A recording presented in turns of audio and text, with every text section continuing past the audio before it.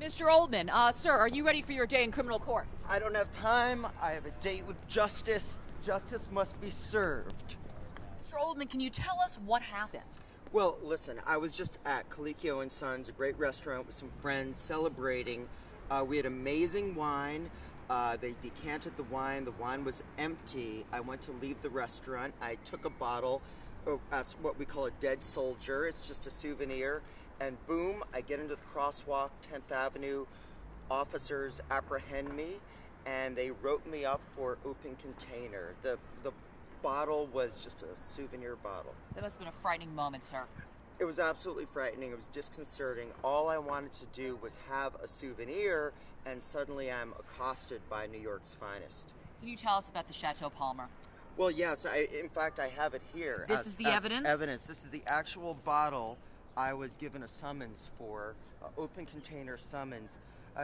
As you could see, it's a gorgeous label. 1970 was an amazing year. How'd it taste? It was superb.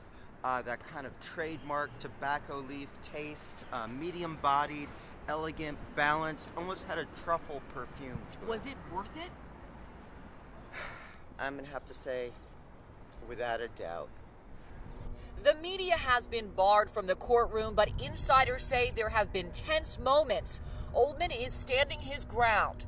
One man, an empty bottle, and a cause. A crowd gathered outside the courthouse to support the wine crusader.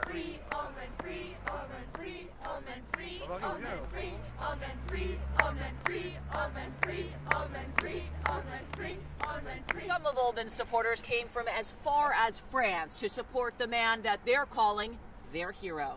Libérez Oldman! Libérez Oldman! Libérez Oldman! Il faut boire libre! Vive le vin libre! Mr. Oldman, what did the judge say? Well, it was straightforward. I gave him my evidence. I showed the 1970 Chateau Palmer, and frankly, he understood. Truth be told, he asked me a lot of questions about what was the most wine I ever had in a particular day. He asked me, when is a wine ageable? And you know what? I think this day, this historic day in wine, strikes a victory for every wine enthusiast who wants to save a souvenir bottle of wine. You feel like this is one small step for Mark Oldman, but one giant step for wine lovers worldwide? I think now people will be able to go into restaurants, and when they have a 1970 Bordeaux or maybe a 62 Burgundy, and they want to save it as what we wine enthusiasts call a dead soldier, that is a souvenir bottle, we can do it. We can overcome. Every industry has its cause celeb. Pop music had Michael Jackson. The film industry has Roman Polanski. And now the wine world has Mark Oldman. Live at the courthouse, I'm Allison Harmelin, Wine News Network. Pretend like you're trying to get him freed. He's actually been freed. Okay, so let's do it as many as, I'll just put it here. So just start chanting, free Oldman, free Oldman.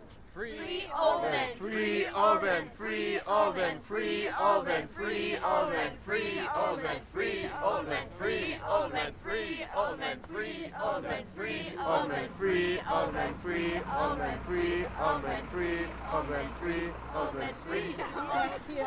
Here's one more thing. Just, I'm gonna actually say something about this, and you'll pan to the crowd. A crowd gathered to support their